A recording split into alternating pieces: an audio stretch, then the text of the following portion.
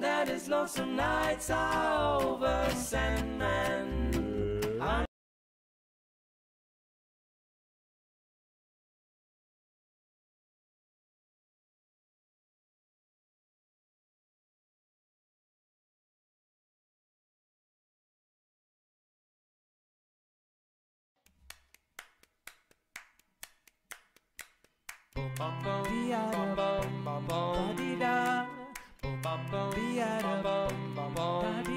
Mr. Sandman, bring me a dream.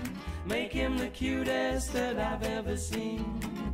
Give him two lips like roses and clover, and tell him that his lonesome nights are over, Sandman. I'm so alone, don't have nobody to call my own.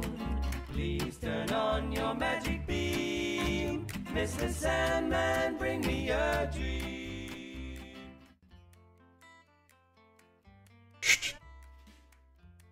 Good evening, welcome to Nox Mente.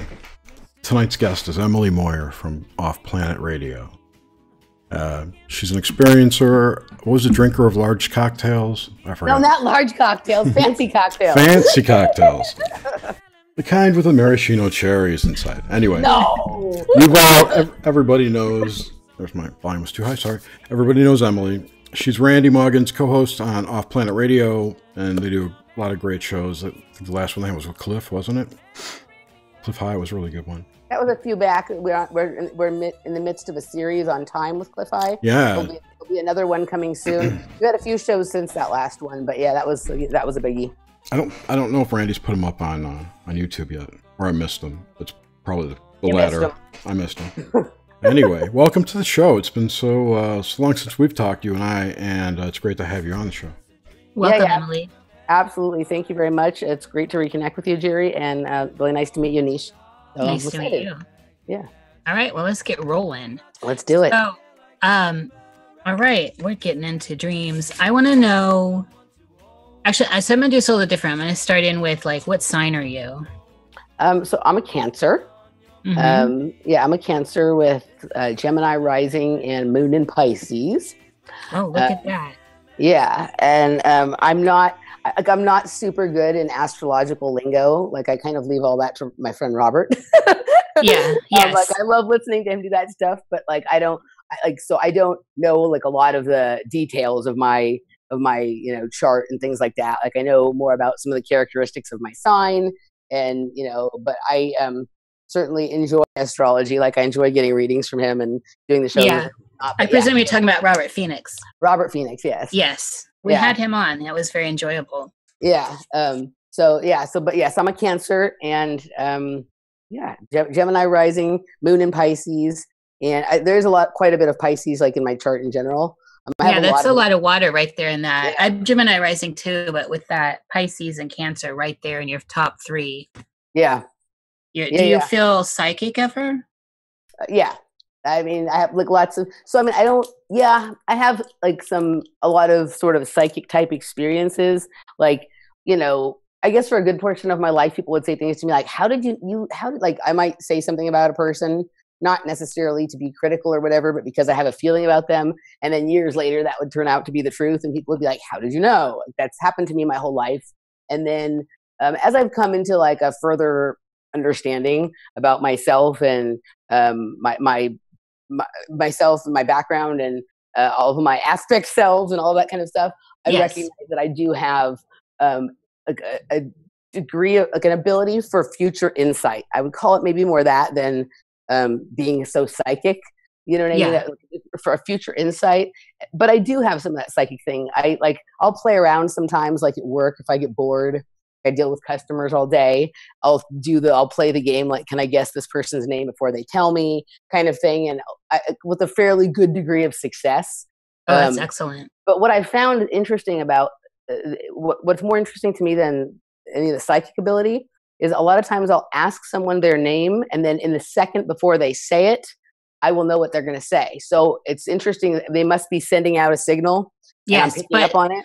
Yeah. Is that not part of that whole, whatever psychic is, it's just kind of be a receiver for information. Yeah. Right. Yeah. So like sometimes I'll freak people out because I'll ask them their name and then I'll say it before they say it.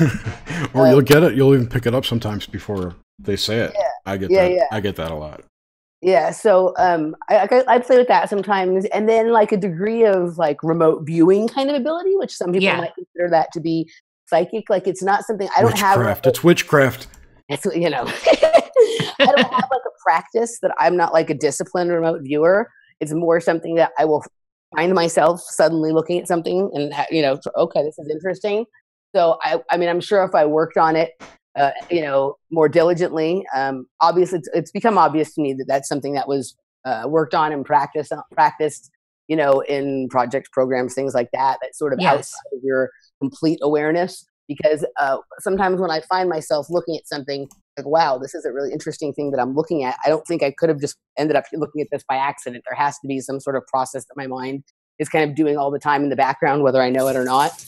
Yeah. Don't you think that most people remote view in a way when they think about a scenario, when they go through what's going to happen, you know, when they try and just follow a path. What would happen if I did this? Like a what if scenario. When you're going through that, that's a mild form of remote viewing. Yeah, there's lots of different like techniques and styles of remote viewing, in my opinion. Some people will say there's not. You know, like you can look at like the way that someone like Courtney Brown speaks about it, and it's a little different than the way someone like Russell Targ speaks about it. Very different than the way Ingo Swann did it. Right. You know what I mean? And I've talked to enough people who just practice it casually, who have different methods of doing it.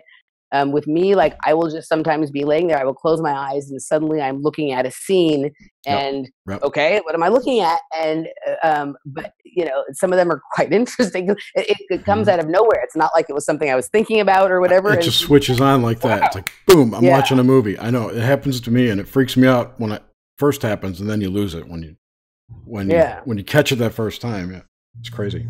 So yeah. Well, with a heavy water chart, especially, and Jerry has a lot of water too. So I have no fire. I have more fire in my chart, but you have good water placement. I just expect that it's that for people that are open to it, it comes this whatever that ability is. It's easier for people with a heavy water placement or strategic water placement. Yeah, no, I agree. I have a little bit of, you know, I'm not like, there's some people that don't have any of certain elements in their chart, and I don't have that, but I definitely am much heavier on water than I am on anything else. And then there's just, you know, a little bit less of each of the other elements. No, I think the water is really, really interesting. Like water, how it's attached to memory, and how water is you know, very much a portal. Are we actually water beings? Like, do we really actually come from the water as opposed to evolving from apes? Or, you know what I mean? So, so I think the water is really interesting. I mean, it's one of the things that Randy and I have dipped into a little bit, and we're going to really start expanding and expounding on this year on the show for sure, is our strong feeling that there are oceans both above and below us. And that the way that you get to quote unquote space is through water, and basically through water acts as like a portal or a doorway. Yes. The inner worlds to the outer worlds. Our bodies are made mostly of water, and there's an entire universe inside of us that is much, much more important than the one that they insist exists outside of us. If you could see the goosebumps I have right now. Same here, Jerry. So I've always felt this, and then the more people are talking about this now, the more it's just yes. All I've got to say about that is yes, and let's get into that in the after show. Sure. Let me add one correlating data point beside these goosebumps. It occurs to me, it looks to me as if the NASA launches from Cape Canaveral all kind of like arc into the ocean somewhere. Right. Yeah. So that would make sense out there that there's either a rocket graveyard or a portal. Right. Yeah. I'm not sure. I think in that a Stargate, case, whatever. I think those rockets are probably going to just grave in the ocean. I don't think that those rockets are then going into the water and going into a portal, although they could be. But if you know the number of people who have seen craft come out of the water, if large. the craft can go out, then they also can go in. So yeah, so for sure. All right. I'm sorry. So let's get into some of your let's come back and get back into your the stuff that influenced you as a very young person. So let's try to keep it like before 3, and stuff that sticks out, maybe symbols or important events, and dreams if you have them. Paint us a picture of your very early life. So I was born in Los Angeles, California, and so my early life, but all before the age of 3, I well, first of all, people find this funny, but I was born with a full head of hair down to my shoulders. 2 weeks late, and my parents expecting a boy. Yeah. So, and then there's also like my mother had an unusual an operation when she was pregnant with me that nobody can quite understand why they would do that when someone's pregnant, and that she had one of her ovaries removed while she was pregnant with me. So that's interesting. Actually, what was really going on.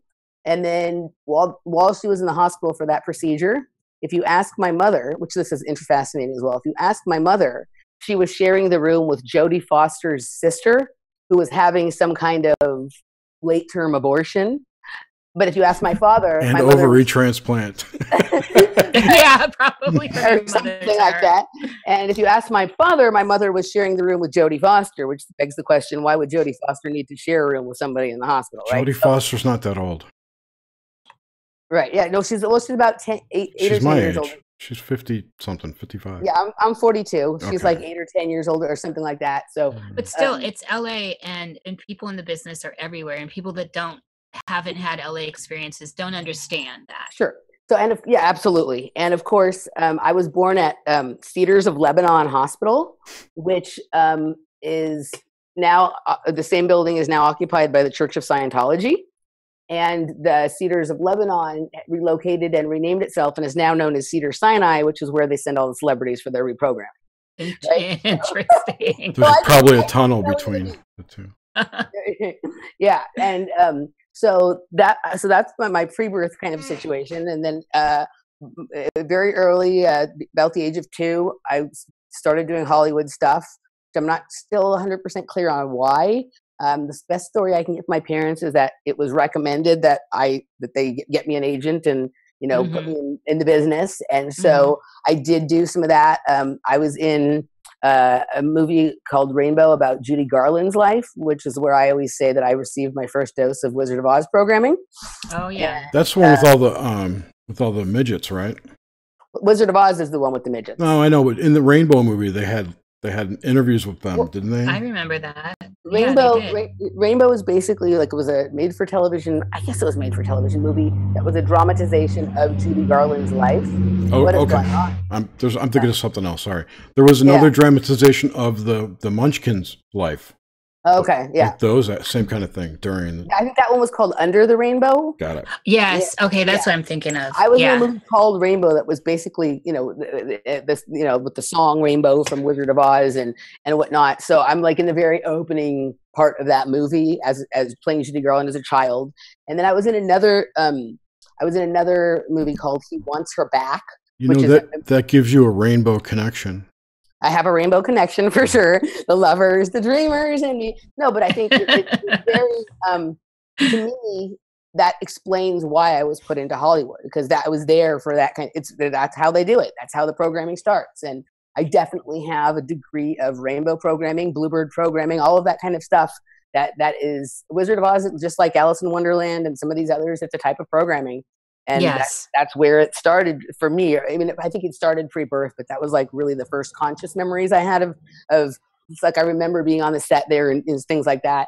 I was in another movie, actually, I think before called He Wants Her Back, which is a movie made for PBS, for PBS's Visions series. And it was called He Wants Her Back, which I think is a really weird name. But that one's like almost impossible to find. Like you said, like that's not on YouTube or anything like that. And I was in like a few other little things. But shortly by the age of 2, I also had started doing gymnastics, which was something I was more like that. I know why I was doing that. My parents put me in it because I was hyper. I still am, but I love gymnastics. Like I don't denying the fact that I'm hyper. So I started doing gymnastics, which was something that I was much more personally interested in. But that also led to some other roles that would use gymnastics ability that I have different roles. I did. I would go on like these morning talk shows and things like that, and do little gymnastics exhibitions and things like that, like Good Day LA and Good Morning, that kind of stuff. Yes. And later in my gymnastics, I did some stunt doubling more as an adult.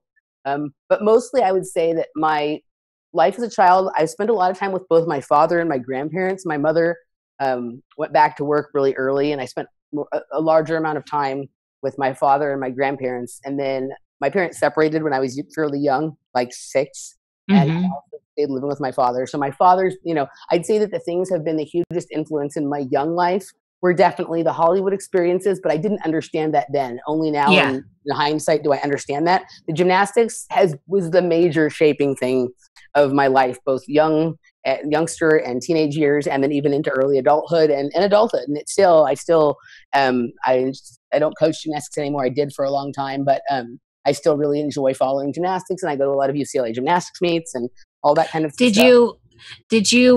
Were you heavily affected by the divorce at all? So I was pretty much the first kid that I knew. I think I knew one other kid at my school who had divorced parents. So this was back in like the late 70s, early 80s. Yeah, it's latchkey period. Yeah, so I've always been like one of those people who's kind of like ahead of it. Like I usually do things before other people do them. And so the divorce thing, I was the first kid. Like I knew one other kid that had divorced parents at that age. And then I was the first kid that I knew that the parents got divorced and they stayed living with the father.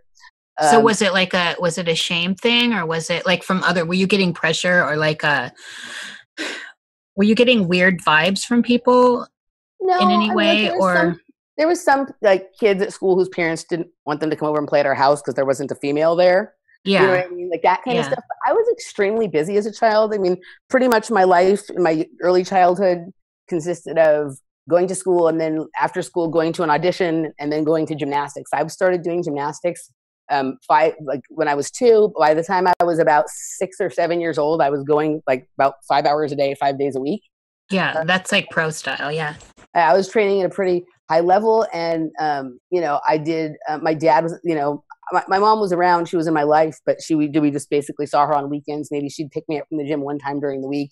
So my dad was doing a lot of schlepping back and forth, and we had there was people helping us because he was a single parent, also working full time. And so I just remember, it's so interesting because sometimes what it felt like then, and then what you understand about it now in hindsight and retrospect.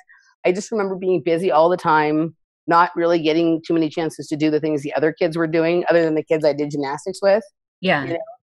And being tired all the time because, which is interesting since we're going to, talk about what happens at night here. Yes. I was, I was going to school. I was a very good student. I was doing the Hollywood thing. The Hollywood thing stopped at about 7 or 8 because I just wasn't interested. You know what I mean? Yeah. Like it was obvious I wasn't really interested. Yeah. But then with the gymnastics, I loved the gymnastics and I was good at it and whatnot. But I would not get home from school until from work, work out until like 9:30, sometimes later than that. And I was not a good sleeper. I was never a good sleeper. And so and from a very young age, I was having trouble waking up in the morning. I was falling asleep in class. Fortunately, I was a good student, but most people don't start getting notes home from their teachers that the kids are falling asleep in class until they're in junior high or high school. I started getting them in like 4th grade. Were you in this early period? Do you remember any dreams or nightmares at all that still are with you? Okay. So the only I had like your usual kinds of dreams that kids have, like some flying dreams, and I had a lot of underwater dreams that I have certain understandings about now. But a lot of people, Emily, don't have those. So you say that all cavalier-like, but those are kind of uncommon for some people. Lisa Harrison brought this up this week. Okay, yeah. So there's more to that. I'm writing it down. We're going to talk about that. Yeah, that's after show stuff. Yeah. And so the one vivid memory I have was when I was about 3. I had a broken wrist, and I had broken my wrist on the school playground. And I was taking I had a cast on my arm, and I was taking a nap, I guess, like in my dad's bedroom. We were both taking a nap, and I was having a dream that somebody was chasing me, and I was trying to hit them. I was hitting my dad in the face with my cast in the bed, right? Because he was laying kind of next to me. Yes. Yeah. But so that's like one I remember, but mostly I remember being terrified to go to sleep, not wanting to go to sleep, waking up many times during the night, always wanting to sleep with my parents. And then from the age I was old enough to understand what it was, sleep paralysis. A lot of sleep. And a lot of it. And like I've done a lot of research on sleep paralysis and spoken to a lot of people about it. I have not met anyone yet that has had the level of sleep paralysis that I had. Please give me an example of some of the more severe or scary times of sleep paralysis. So I think I was having it from in the womb, which is I think why I never wanted to sleep. But I think I probably started to recognize what it was and understand what it was, like maybe around 6 or, like probably younger than that. But the first time I understood, like, oh, I can't move. You know what I mean? Like when you're little, like the first time I really understood it was probably somewhere in the 6 to 8 range. Mm-hmm. And what it would just be was like, it would happen generally when I was falling asleep, or when I'm waking up. That's when it tends to happen. Right. And it would basically be, I would become aware of the fact that I was awake, but that I could not move, that I could hear everything going on around me. And I could see a little bit. It was like trying to see, like, when you close your eyes like almost all the way, you can just see through your eyelashes. Yes. I could see the room like that. I could hear everything going on. And it felt like I weighed 1,000,000 pounds. And sometimes it felt like there was a presence moving towards me. Ooh. Like, I can't say I ever saw anything, like maybe other than maybe a shadow. But it was a feeling you were not alone. It was a feeling that I wasn't alone, and the presence was coming towards me, and that I couldn't move, and that while I could hear myself breathing, it felt like I couldn't breathe. And so that would happen like at night as falling asleep, and in the morning when waking up. And that's pretty much, I've had it for most of my life. The last, like, say 3 to 5 years, it's been a lot less. And I think I credit that a lot to some of the deprogramming process for myself, and for just becoming kind of aware of it, and then also making certain changes in my life to sort of help with that. But it still happens occasionally. Now, I haven't had any of the the other thing that would be strange about it sometimes is, as I got older, I didn't want, and was still afraid to sleep and not wanting to sleep, I would sleep with the TV on. So sometimes what what's going on the TV would become intertwined with A, dreams, and B, what was going on in this waking up or falling asleep process where I was paralyzed, which was kind of weird and interesting. So yeah, like I actually, like, I think that my fear to sleep started from in the womb or as a very small child, but not knowing what it was, it just became a fear to sleep. I didn't understand that it was because of the paralysis. I didn't really realize that the fear of sleep, the fear to sleep, had anything to do with the paralysis until I was an adult. But I think that's what I remember too. I remember the sleep paralysis from before then, but I didn't make the connection as to that was why I didn't want to go to bed. As I've also obviously gotten older and come to terms with some things about my life, I recognize that it's entirely possible that I was being taken out of my house or out of my body. Yes. For tasks, missions, training, things like that. And that would be a perfect, if a kid had any, even if it was way back in their subconscious or just stored in their body, knowledge of that would be a perfect reason why they would never want to go to sleep. And honing back in on this, and especially when this started, around the divorce, actually, right? Is kind of what you're saying. When I had I think that was when I was like, oh, I can't move. I think it was happening before that. I think it was always happening. But that's when you seem to remember it most starting. Yeah, that's when I became, like, I think that was when I understood what it meant to be unable to move. Yeah. Yeah. Do you feel like you miss out on stuff? That, like, if you're not around, you're missing out on stuff? And so I'm tying this into the sleep paralysis. Yeah, no. So I definitely, like, when I was a kid, like, I always was, like, wondering what the adults were doing downstairs. Yeah. I liked, like, much more sophisticated television programming than most kids my age did. So I, like, at a certain point age, I didn't want to miss something that was on the TV. But I also had, like, a super hyper hearing awareness. Like we had a huge house, and I would be up in the top left-hand corner of the house on the top of my bunk bed, and I could literally hear every single word of the conversation that was going on, like downstairs, and you know what I mean? Like with and I don't know, like, so I would be like interested to try and listen in on, you know what I mean? And I actually think I was already doing some like remote viewing kind of stuff. Sometimes I was That's exactly what I was thinking. You're psychically honing in on stuff. Yeah. I remember one time I was almost asleep, like when you're just almost there, and then I heard my name said, and I flipped out. Like I jumped out of bed and went running downstairs. Why are you talking about me? And this is from across the house and down. This is like a great distance. Yeah. That's you're very sensitive. Okay, so I want to get into in this last grouping before I move into the current dream stuff. Have you done any psychedelics? Yes.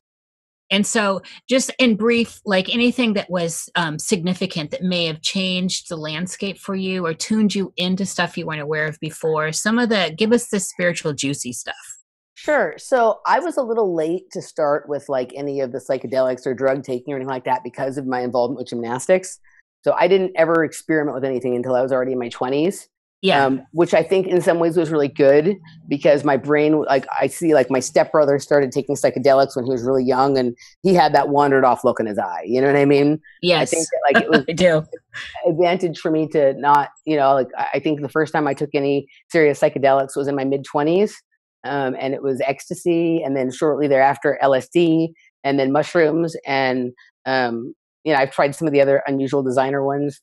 But one of the things that I recognized, I didn't understand it as this at the moment. Now I do in hindsight, but they felt like home immediately. And I think part of that is because they used psychedelics on us as children in the programs. Mm-hmm. So it was a very familiar space and landscape. And ecstasy was the first one I did. And that was probably, like, at the time I thought that was really interesting, but overall it was the least interesting and not my favorite, and not something I would do it at parties for a little while. And then, cause I was into the rave scene and dance music, whatever. But it made me want to sit down and not dance. And I like to dance. I remember, I think the first time I did acid was probably, I was like 25. And it was very interesting. I loved the psychoanalytical aspects of it. And then really loved the self-observation, and then the zooming it out to observing yourself. And I was really into breakdancing at the time and popping, and I was like going to a lot of parties, and I was like, one of the most interesting experiences that I ever had was watching myself dance in a circle. Nice. So you were actually bilocated out of your body. Yeah. Like, nice. I was standing on the side of the circle watching myself breakdance. And then all of a sudden, like, I was back in my body on the outside of the circle, and people were looking at me and clapping, and I understand what was going on. So that was interesting. And like, I also started doing really, like, for me, the combination of the psychedelics, and at this point we're talking about acid, but we'll get a little more into the mushrooms later. So with acid, I appreciated like the super psychoanalytical process you could get into.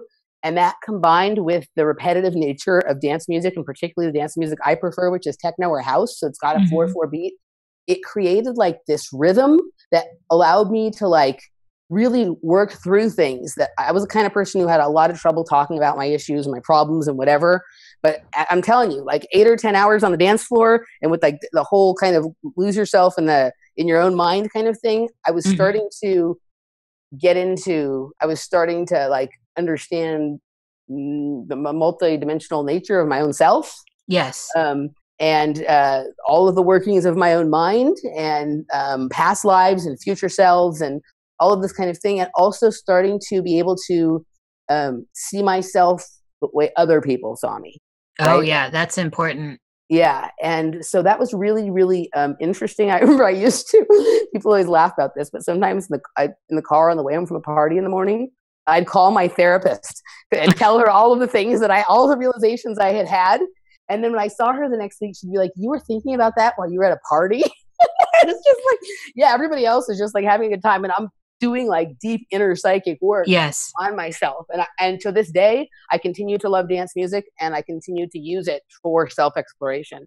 I mean, absolutely. Dance will take you right into another state for sure. I mean, if people, especially now with the shit that I'm into and the shit that I'm talking about and whatever, if anybody else in the room at the parties that I go to had any idea what I was thinking about or what I was doing in my mind, it would be, I can't, I'm sure I'm doing something totally different than what they're doing. I mean, they may be doing psychic inner work or whatever, but at this point, like, I'm completely analyzing everything that's going on energetically in the room. And I have lots of ideas about how sound and light has been used as a programming weapon, even though we also enjoy it can be used for wonderful, amazing healing things. But at this point, it's obviously being used to do all sorts of nefarious things with certain kinds of frequencies.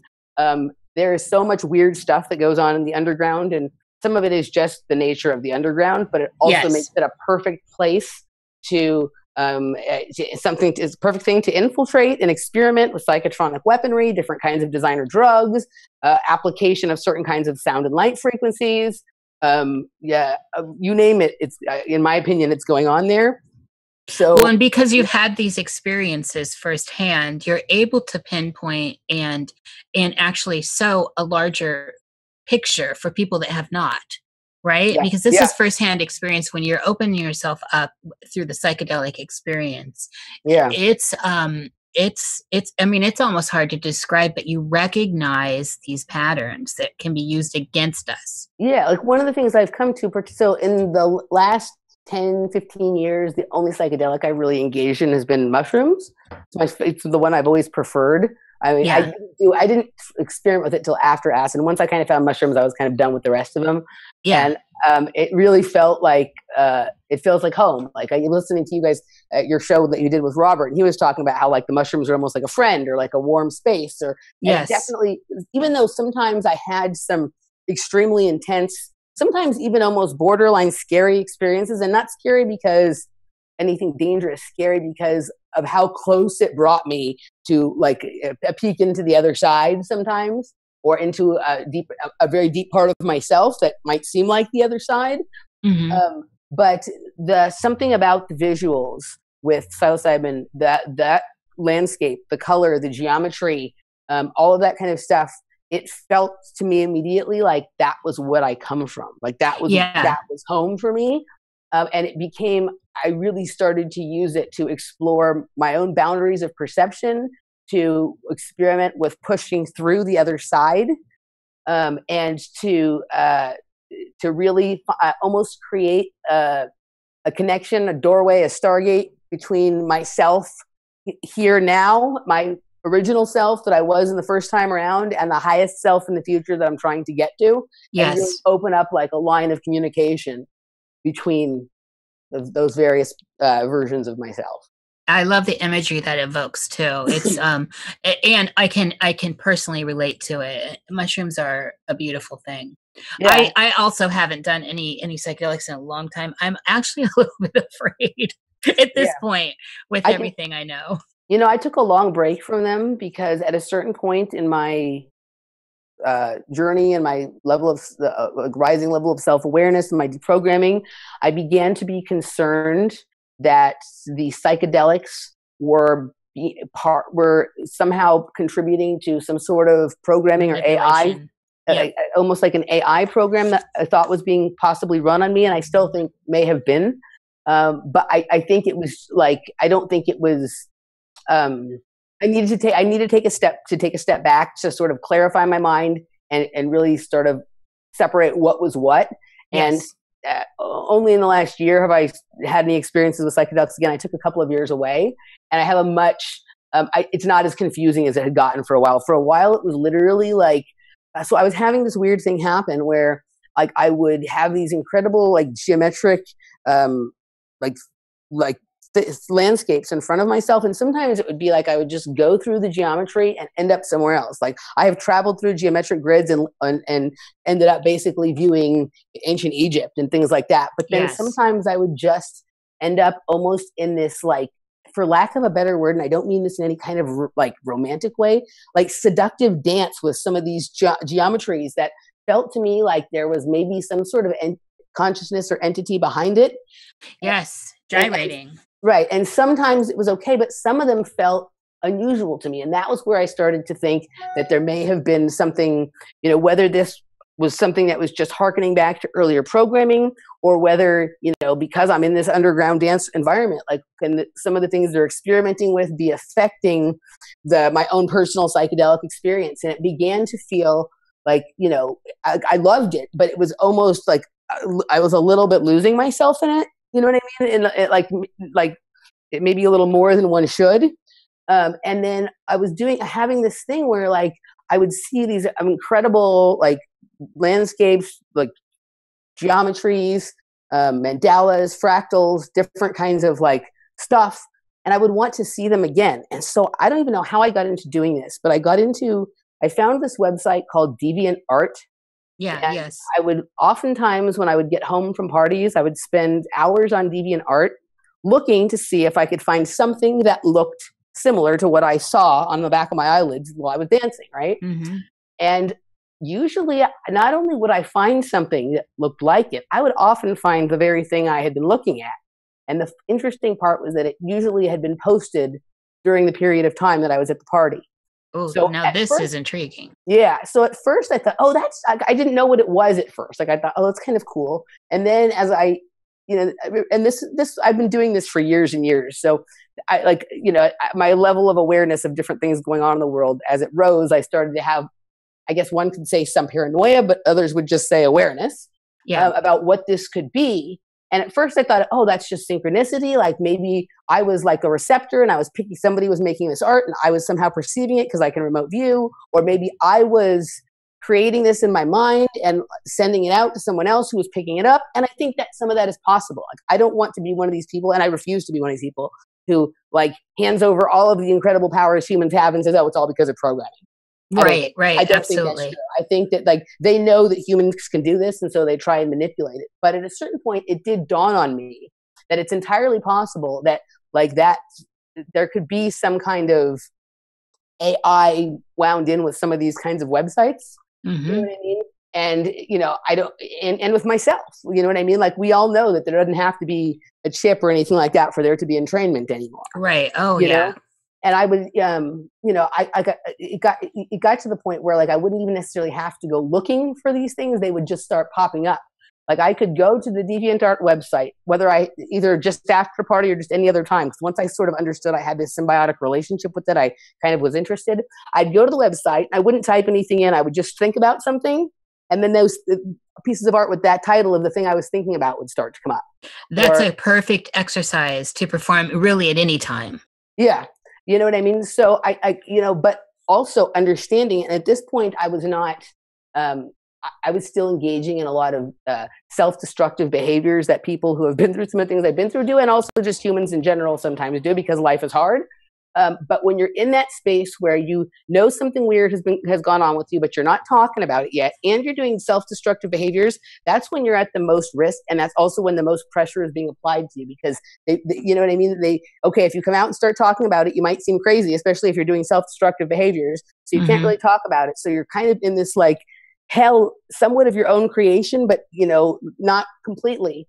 And it was this, like, somewhat of a scary time, but it was also, like, probably the period of time where I understood the most about how this, whatever the fuck we're going to call this thing, or excuse my language, we're in, whatever this containment system is, whatever this simulation is, whatever kinds of really interesting abilities that humans have that are being tapped into, manipulated, expanded, accelerated, all that kind of stuff.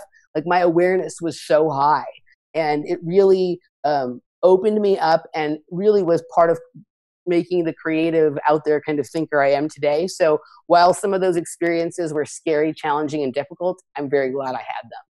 Well, those and those, just to tap on this before we move forward. Some of them were also beautiful, by the way. Yeah, some of them were also amazing. Yeah. When you're in that space where maybe you're out of control a little bit with whatever is going on in your life, this is oftentimes when the genesis of change happens, right? Before the egg cracks, right? Yeah. And you're anew into something new, a bigger world. And so it's an important thing. Nothing comes easily, I find. That's I hate to say it's a cliche, but it's really true.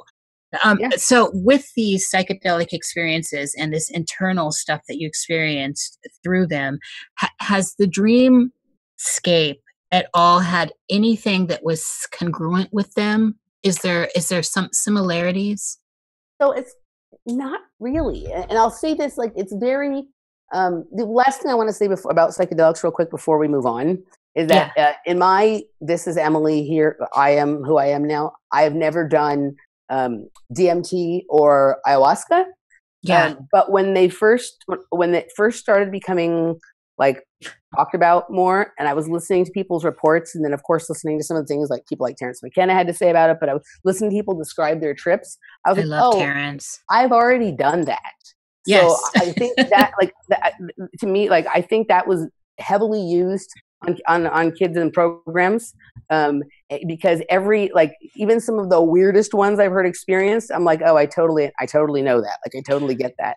Yeah. So I think that, like, that's, and I do have some level of concern with how popular ayahuasca has become. Absolutely. Yeah. That this is being used as a massive mind control tool. Not that I think the ayahuasca itself is mind control. I think that in this frequency soup we live in, they have figured out a way to, like, basically, if your body achieves a certain frequency, there'll be a frequency out there in the atmosphere waiting for you to hit it, and it will influence your psychedelic experience.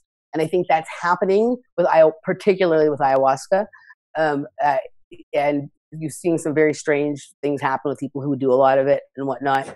So I don't ever say people shouldn't do any of these things, but just be aware now that, like, it's almost impossible to have a purely organic experience anymore. So we just need to understand that. And also, I just lost my train of thought. I want to chime in on that. I agree with you. And one of the reasons why, it's been a very long time since I did LSD, and I did quite a bit of it. But there was a point where I felt as if there was something already waiting, like it was that was going to take control of the experience, and then it became a bad trip after bad. I don't need to do too many bad things before I'm like, I'm out. Yeah, no. So I'm not one of those people that continues to, like, get her head hit. I agree with you, and I think that can be said for all of the psychedelics. I think it's a little different with the ones that are quote unquote organic.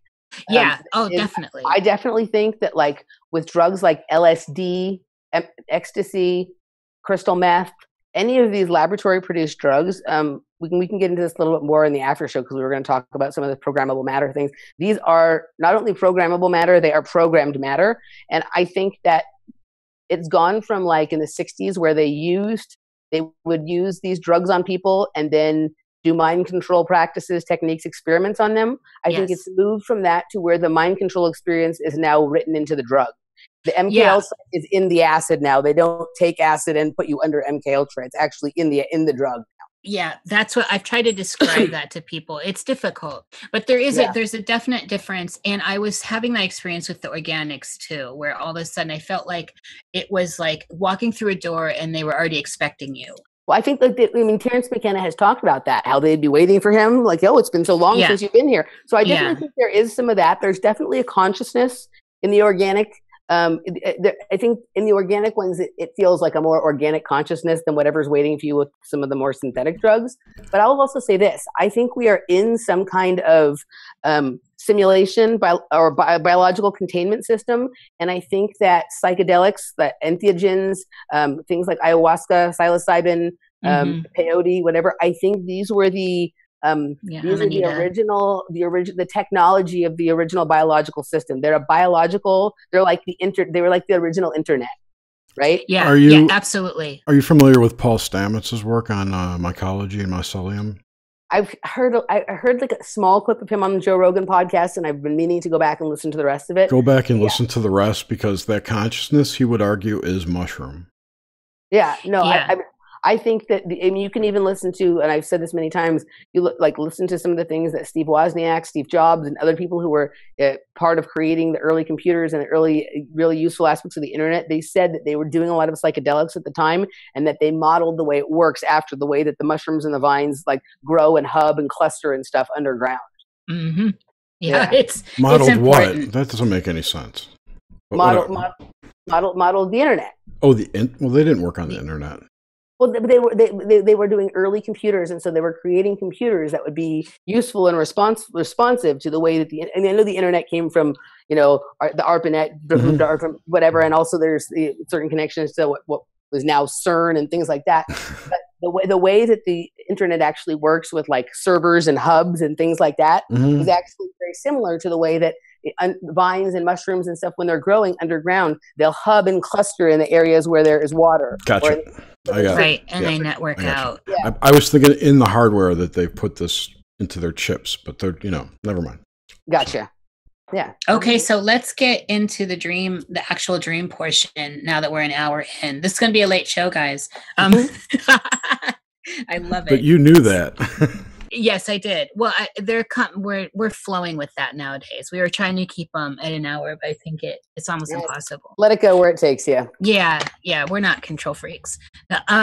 So tell us about your dream experience, the dream landscape that you have, and mostly from the contemporary point where you are now. Okay, real quickly, just for a second, because we got a little distracted and I didn't completely answer your prior question. One of the things why I would say that there wasn't so much crossover between the psychedelic state and the dream state is because I was a terrible sleeper, and also like I have an incredible memory for my waking hours, but I struggle more than most people to remember my dreams. I sometimes can do it, but I also had a really, really long period of my life where it was blackout at night for me. At least there was periods of years in my life where I don't remember a single dream and it didn't feel like I was dreaming when it wasn't, you know, now, you know, sometimes you wake up and you can hold on to it for a second, but then you can't remember it. This wasn't that. It was just like blackout at night, which I don't know exactly what that was. And then at a certain point also becoming aware of there was something else funny going on at night. You know, so we can get into them. But so that was why when you asked if there was any crossover, like I don't really know because I struggle with the dream state. I mean, I struggle with sleep, and so I don't think I have the same amount of hours of dream time that other people have. Also, I dream mostly in black and white or shades of gray, and my psychedelic experiences are so colorful. Okay, that's it. That's pretty significant. That's a chasm. My dream state is a lot more like my remote viewing state, which is generally mostly in monotone, grayscale. Sometimes there'll be a little bit of something with some other kind of color to it, but it's very, very dull, and usually just in black and white or shades of gray. So the modern dream state, it's actually like the last couple of years since I've really been doing a good job with like actively like deprogramming and kind of being hyper aware of my state of mind at all times. I am having more dreams that I'm able to hang on to. But it's such a weird thing. Sometimes it feels like that's reality and this is a dream. And like, there's certain like, you know, like I can be somewhere. I mean, actually a friend was talking about this to me the other day, and she described, I didn't understand what she was talking about the way she first described it. Cause she said she was like having a dream of being in New York, but it was her New York, which is different than the regular New York. Yeah. I kind of didn't understand that at first, but then, I understand that. Right. And then the other night I had a dream where I was like, oh, now this is happening. I know what she's talking about. Like in my dream world, there is areas of like, I can be like I can know what area I am in relation to like the Los Angeles in the real world or wherever, but there's certain parts or pockets of it that are different. Yes. You know what I mean? Like, and I like sometimes I can like, I also wonder if some of these dreams are really dreams, because I have some of that also in terms of memory bleed through from certain periods of my life where I would actually spend time in my waking hours, my conscious waking hours, looking for places that I don't know. I just knew they existed, but I had no idea where they were. But I thought I sort of knew where, like, you know what I mean? Like I remember particularly one period of time in my life when I was living in Austin, like I had memories of being certain places, but I could not find them in my waking hours. They weren't from my dream. Like it didn't feel like it was from dreams. It felt like maybe this was places that I was going on nighttime missions, nighttime tasks or whatever. And I've gotten some confirmation of that in recent years. But sometimes this need to find them would become so strong that I'd also start looking for them in my dreams. to try and figure out, because sometimes I wonder if there isn't just like there's like almost hidden pockets in our landscape, in our reality landscape.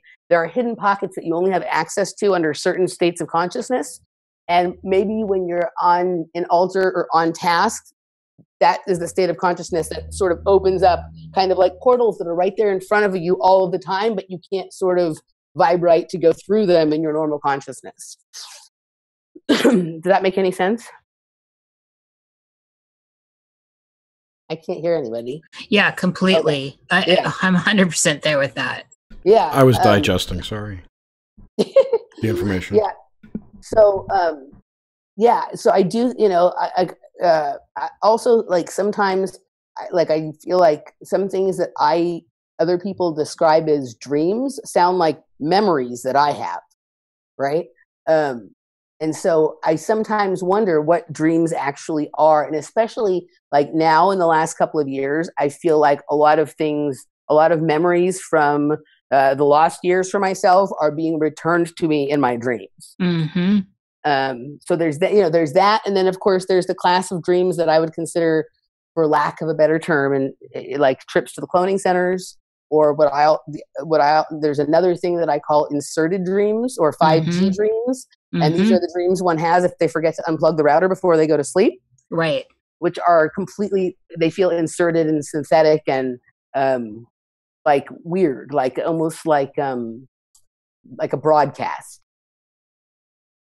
You know what I mean? How do you navigate between, so this kind of pushes us into what are dreams? How do you view it all? And so there's these categories, and how do you navigate between these categories, these rooms in this house? Yeah. So one of the things, so I think occasionally now I do have like what are considered like normal dreams, if there is such a thing, like, because we can go. But we all understand what that context is, right? So so I have some of those now, which I didn't have for many, many years. So, and then when I have a dream that is like a memory, the thing with it is it usually comes with like, it isn't usually isolated. Like it usually can be like some those periods of days before or after have been like somewhat stressful and not necessarily in a bad way. And there tends to be physical sensation, not always necessarily with the dream, but like maybe the next day, some kind of unusual sense, but sometimes with the dream. Elisa E., my friend Elisa E., has an interesting term that she uses for some of this stuff that I'd never heard before. That she called it an abreaction. Like, I think that's the word she uses. And it's sort of like a memory along with like some sort of like physical upheaval or sensation, right? Mm-hmm. Okay. So some of that, but also like when I have memories, like a lot, the ones that I think are memories, it's me as a younger person. It's not like in any way in like my age now or in the state that I'm in now. Yeah. So I have like, it's, but some of this stuff is so hard. Like the dreams are such a weird space for me. And also I don't sleep well. So I don't spend a lot of time. I don't get many hours in that REM state. So it's just almost like grasping at things. So we have the quote unquote organic dreams that are just sometimes like I had one last night that was like so weird. It was like I was at like some kind of street party. And this is going to sound so stupid because I never dream of anything like this, but literally all of a sudden there was a dinosaur running at me, right? Like I was like, I don't think about dinosaurs at all. It's not something part of my, you know what I mean? I was like literally at like some kind of street gathering, or like it felt like sometime part inside and part outside.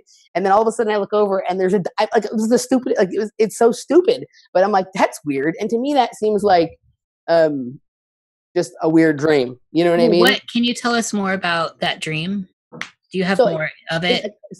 I was basically felt like I was at a party where at one time, like I was going like from one part of the party that was on one side of the street and one side of the and then it wasn't like a dance music kind of party. It was more like an outdoor, almost like a festival or a parade kind of party or something, which is weird. I don't really go too much to those kinds of things, And I was on one side of the street, and like I felt like sometimes people were in costumes, and on the other side of the street, not. And, like part of it was sort of inside, and part of it was outside. And then all of a sudden I just looked and I was like, watch out, Stegosaurus. Like, this is the weird, like, what the hell is that? You know what I mean? That's like, yeah, because it is a total anomaly from the rest of the dream.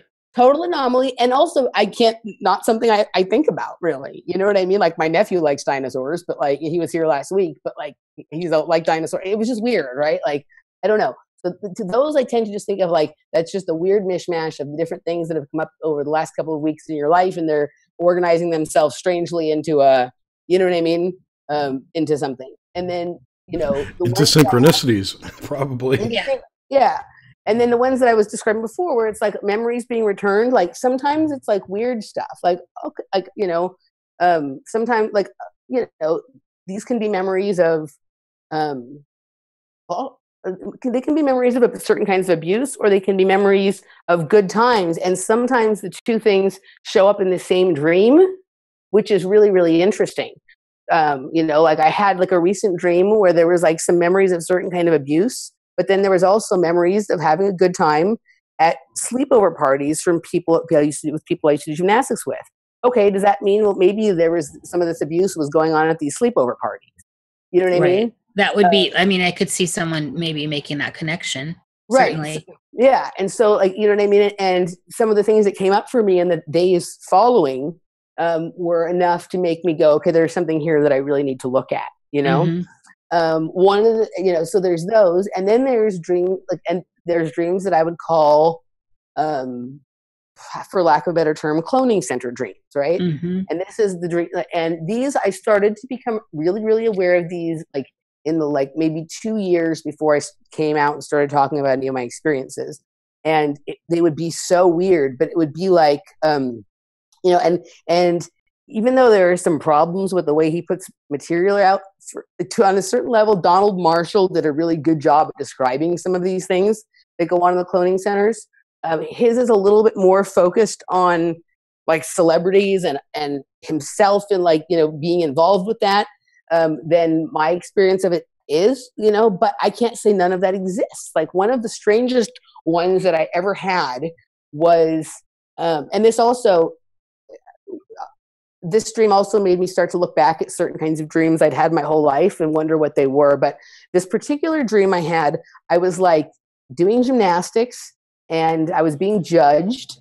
Mm-hmm. And like, I was doing gymnastics now at my age, but this was like maybe 3 or 4 years ago. So I was already like in my late 30s. Mm-hmm. I was like doing gymnastics and being judged. And like, there was some people there that I recognized from my own life. And then there was others that I didn't. And it was like people were watching, and it was like, but it felt like not like, it felt in some weird way gratuitous. Like it felt like it wasn't like, oh, watching just because enjoying watching gymnastics or a competition. It felt like there was some weird situation going on.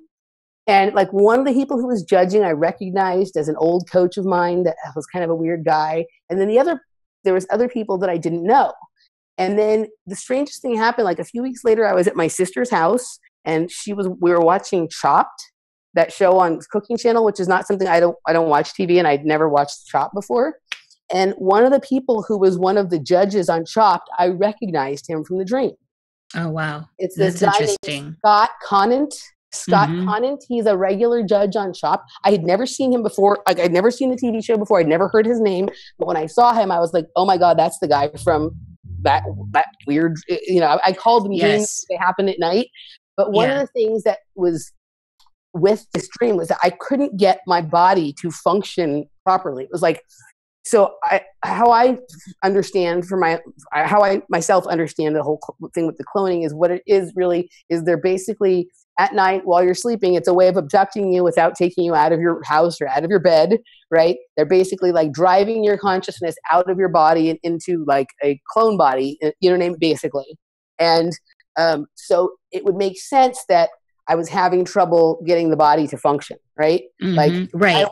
It's not coordinated. And I even had like, it's like, it was almost like, I could do the stuff, but it was like, felt really uncoordinated. And it reminded me that from the time I was little, I used to have all of these dreams that, because I was a gymnast and it was a big part of my life. But usually most kids, when they have the dreams of gymnastics, or the dreams of the thing that they're better than they were in real life, right? Like they're doing amazing things they could never do.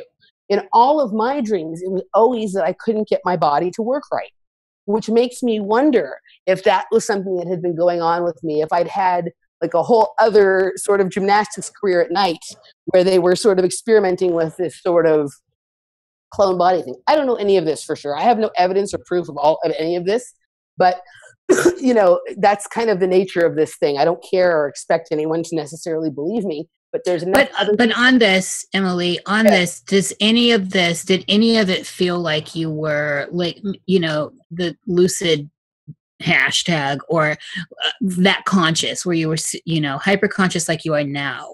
Yeah. Like, so like, I mean, yeah, like sometimes it was like very, you know, I was doing, like my regular stuff, my regular routine, but I couldn't get my body to work right. It was almost like trying to write with your left hand.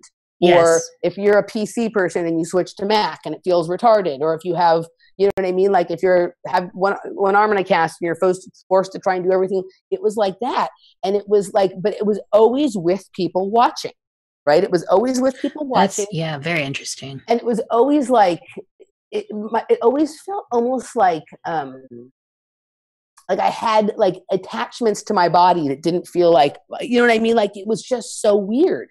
And it just makes me, you know, when I had this dream as an adult, that was like, it was kind of a different scenario or situation than the ones I remember when I was younger. Mm-hmm. But that feeling of not being able to work my body, you know, like it just made me start to wonder about all the dreams that I had about that kind of stuff as a kid. Because there were a lot of those, like we were talking, you know, I didn't have lots of memories of specific dreams, but I remember, I mean, it was a regular thing of these dreams where I was doing gymnastics and I just couldn't, everything was slow. It felt retarded. I didn't feel, I mean, imagine if you had your own brain because we have muscle memory and we also have in our, you know, we have to use our brain to do these skills too. A lot of things we do in gymnastics are really hard. And like your brain knows what to do. And so it's cueing your body, but it's not, your body's not responding in the way you're used to it responding. Right. Yeah. I never ever had dreams where I could do fantastical things that I couldn't do in real life. That's interesting. Yeah. That's very interesting. Yeah. What about, okay, so, and then just to tag back onto this, astral projection. I know we've been talking about this a bit. You seem to be in touch with, I keep calling it that psychic sense, and you've given me a million examples of how really in touch you are. But what about like astral projection and out of the body stuff? That feels completely different from these experiences that you're kind of describing right now. Yeah. So like I would consider some of the flying and underwater dreams I had when I was little, those felt more like that. Again, with some of the things I know now, I wonder.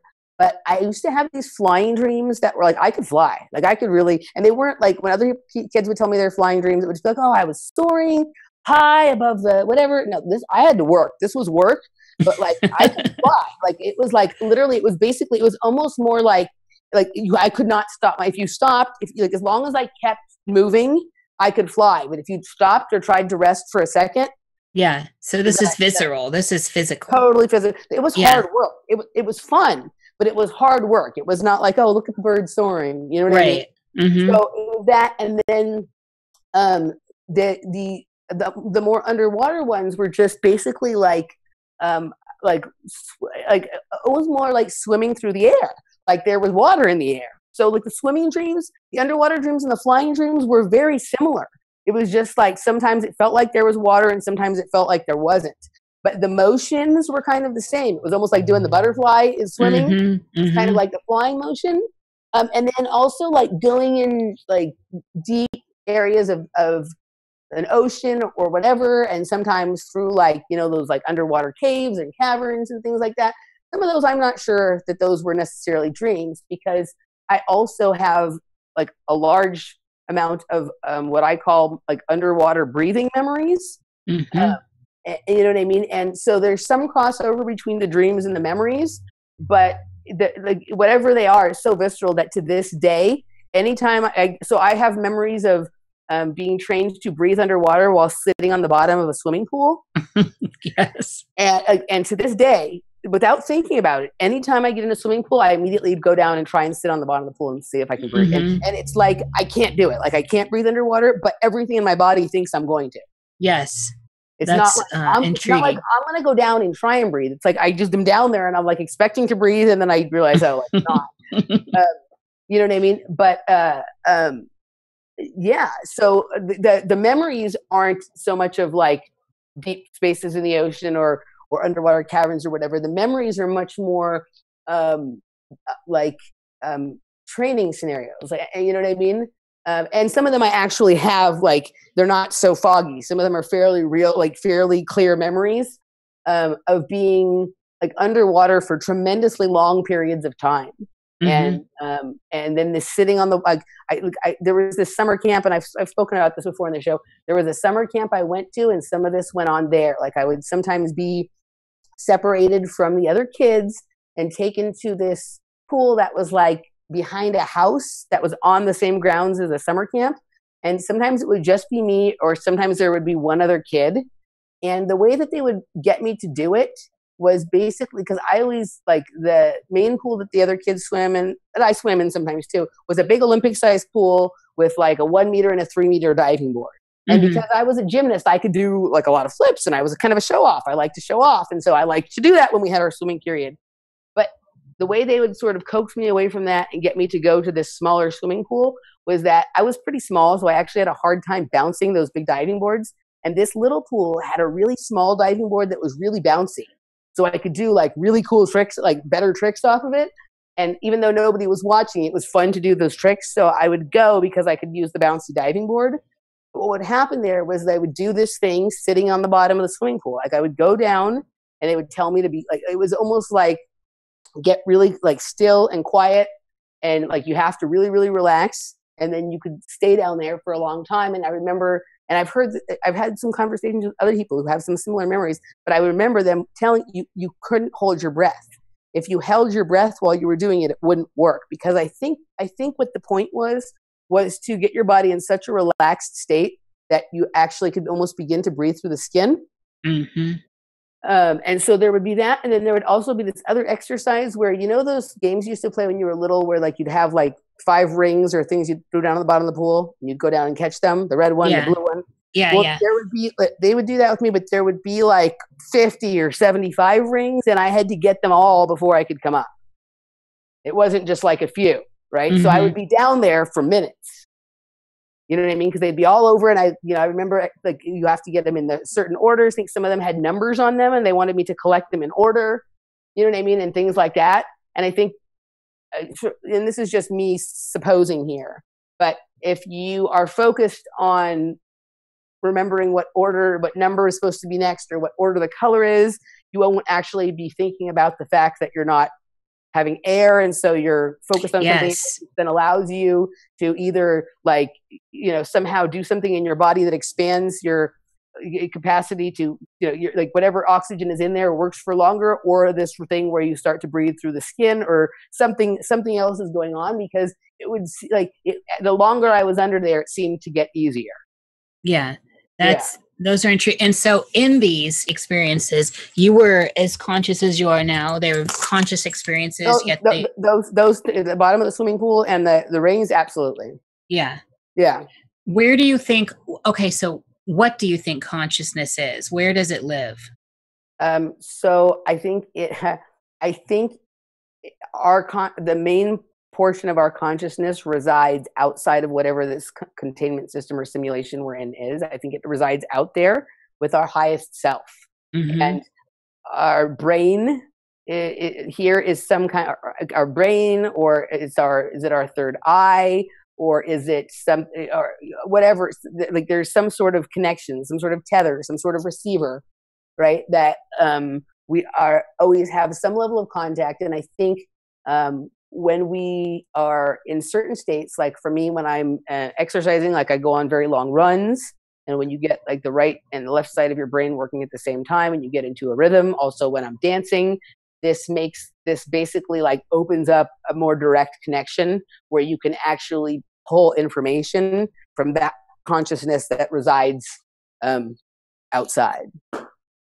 And you can kind of have back and forth with it. So, okay. And then let's move into death.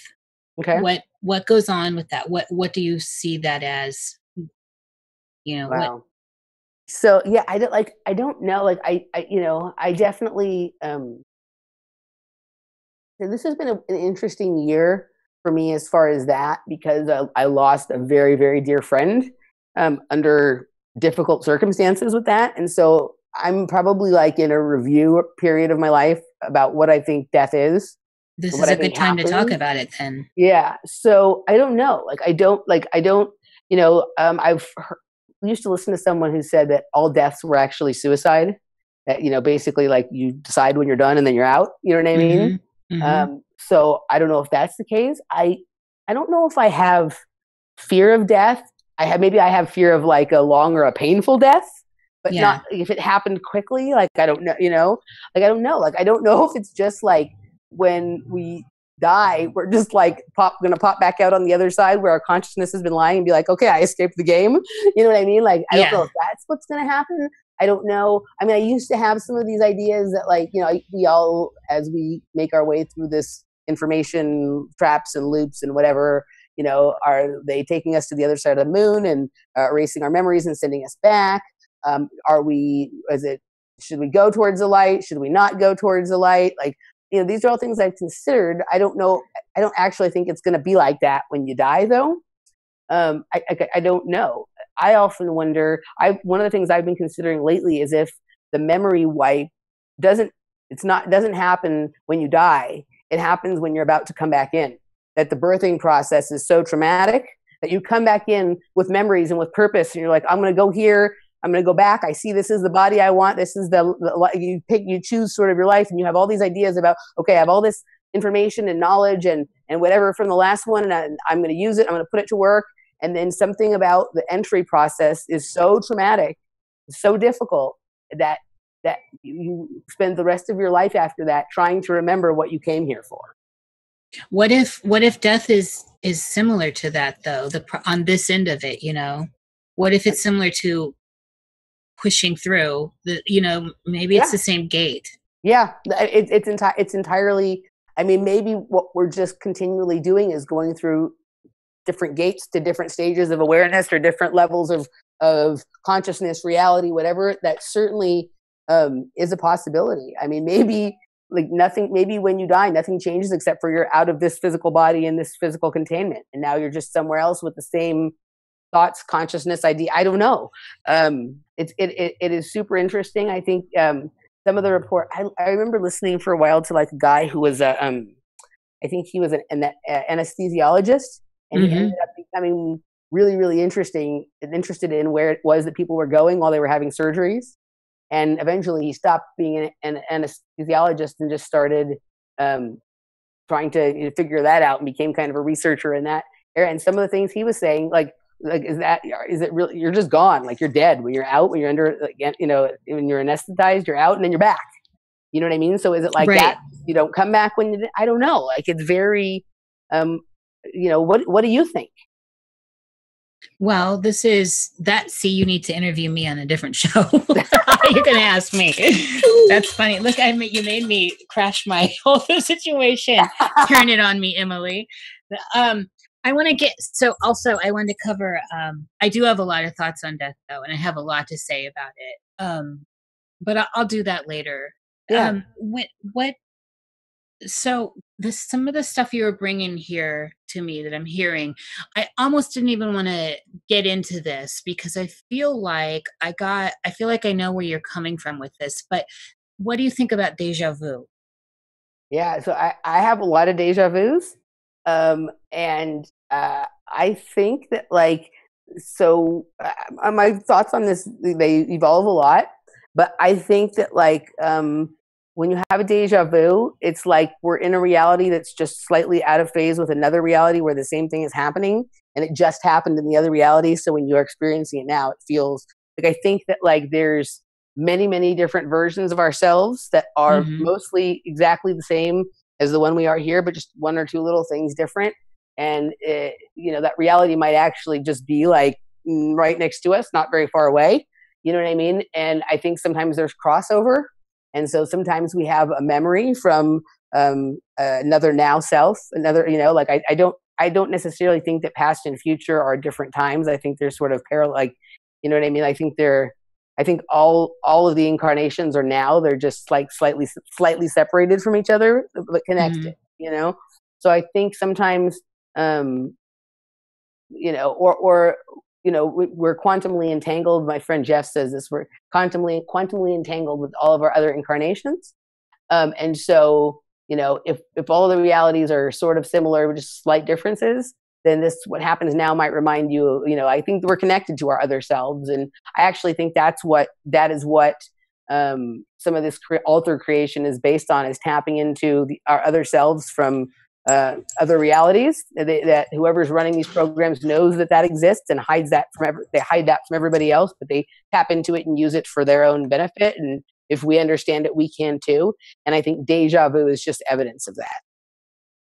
So in that though, so in this fractaled kind of experience, yes. And then tying back again to death. So if one fragment dies, are they all dying? Is there like a collapse then? How would that work? That's a really interesting question. I don't necessarily think that if one dies, they all die, but I think you lose a part of yourself. Like, Randy and I have some really deep discussions sometimes, and he feels like he's had certain events in his life where he, certainly one in particular where he almost died and maybe should have died, but he does feel like he lost a part of himself. So maybe when that same thing happened in the next reality over, and that version of him did die, and that's the loss he's feeling. So I don't know if one dies, if they all do, but I do think you would feel it. I do. Yeah. And maybe you'd also actually even miss that other version of yourself, even though you're not totally consciously aware that it's there.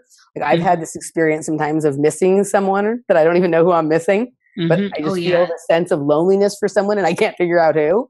And I think that a lot of us have that, Emily, actually. Yeah. I just remember one night I was walking on the treadmill, and like, I'm just totally normal. I mean, I have sometimes strange things happen to me on the treadmill, which I think that's interesting because of you're looping on the treadmill. Yeah, you're looping and you're pushing, and it's repetitive. So I've had some interesting experiences on the treadmill with like time dilation and time displacement and different things like that. But this was just something totally different. I was just walking, everything was fine. And all of a sudden I had the deepest sense of like sorrow, and that like I missed somebody so bad that like my stomach hurt, and I like bent, like I was bent over. I stopped and I bent over, and it was like I was really upset for like a few minutes, and then it just went away. And I just continued on the treadmill. But it was such a profound and deep sense of missing something or someone, and it was so weird because I had no idea what. You know what I mean? Like, is that some connection with that part of the consciousness that resides outside of the simulation? And am I right. Or is that another version of me? Something, like, is there some? I don't know, but it is one of the most unusual and most mysterious feelings I've ever had. That's incredible, actually, and I feel like I can relate to it, not on the treadmill, but having been bombarded with intense emotion out of nowhere. Yeah. I also sometimes have it, and it was a period of time in my life, particularly, I mean, I have it still, but it was so intense during this period of time when I was living in downtown Los Angeles, and I was at probably like what I would term the scariest point of this journey for me, because I was like almost it was that scary part where like I'm almost about to sort of push through, and so everything's trying to sort of, hold you in that spot, you know what I mean? Like, you're afraid to talk about stuff, and that's a dangerous time for yourself. But I remember I used to walk around downtown, and I would see like the homeless animals, right? Like people, or the homeless people with their animals, and the amount, the way I would feel, like the level of emotion that I felt, because we all know, like, it's upsetting when you see those commercials on TV or when you see people at the freeway exit. This was far beyond that, and it was this feeling of like, that could be me. Like, if this doesn't go right, if I'm not able to like escape the scenario that I'm in right now, like, that's me. And and it was like this, and like, what is, I don't know.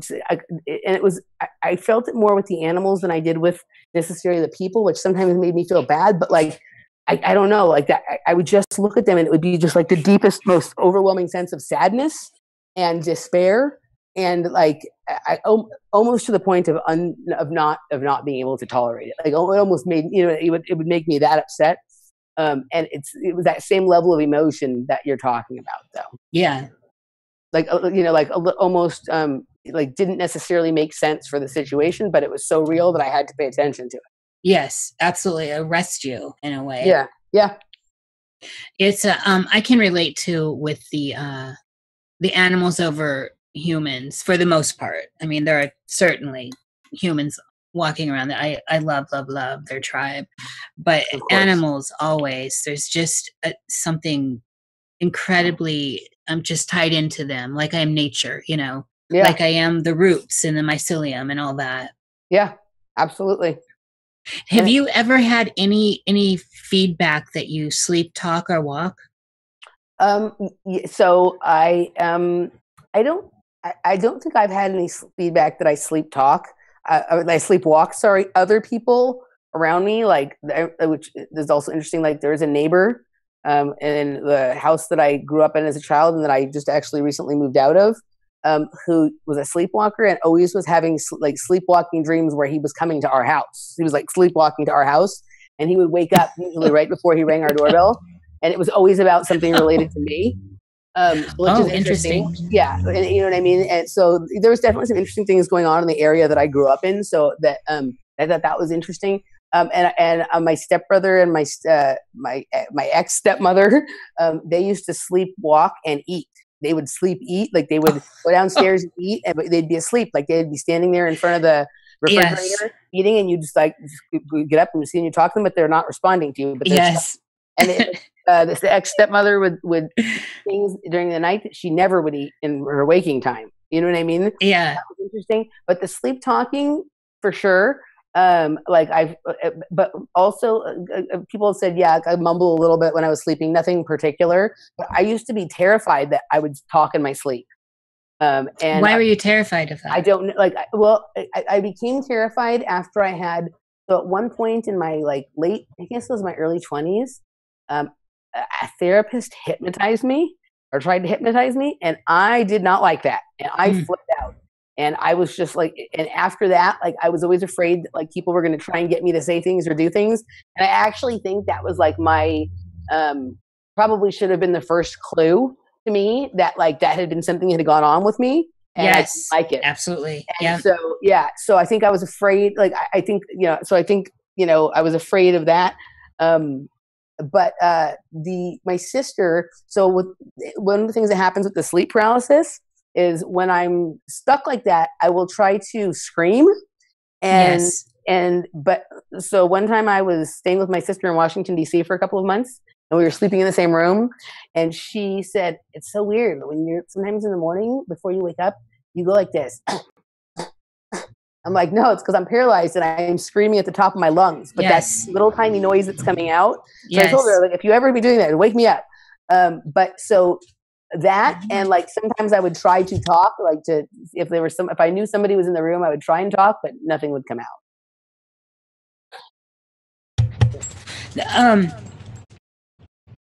I still get that, it can be. Yeah, it's alarming. It's alarming to me every time. I still try to wander into it. Hold on a minute. Jerry, if you'll do the questions, I actually have a situation going on. Sure. What's left? Oh, she's gone. What was the last question she asked? I was looking at chat. I'm sorry. Okay. We have questions from chat, people. Yeah, let's go for questions from chat. Awesome. Where did it go? Okay, sorry about that. I got it. Did you have more questions? No, I'm about where I want to be. I think, I think the only thing I think we didn't cover that I wanted to talk about was others in the dreamscape. Mm-hmm. Yeah. Is this something that you gave it to us early on? So back when you were young at 6, where you were having that experience and you knew you weren't alone. Right. So that was with the sleep paralysis. So yeah. So sometimes I have this, very rarely, once in a while, there'll be someone from my real life that shows up in my dream. but I have a lot of these dreams, and some of these I would consider to be inserted dreams or synthetic dreams, where someone is trying to convince me that they're the person that I know, but it's not them. Right? So I have like some trickery. Yeah, like I get a lot of that kind of thing, and yeah, usually like very every once in a while there'll be where it's like someone who I identify as my father, but it's not my father from this life or this real world, or someone who I like identify as like supposed to be my friend or whatever, but it's very unusual. I don't get a lot of interaction with. Every once in a while I'll get something with people from my life and my dreams, and I don't have the other thing that like I've never had.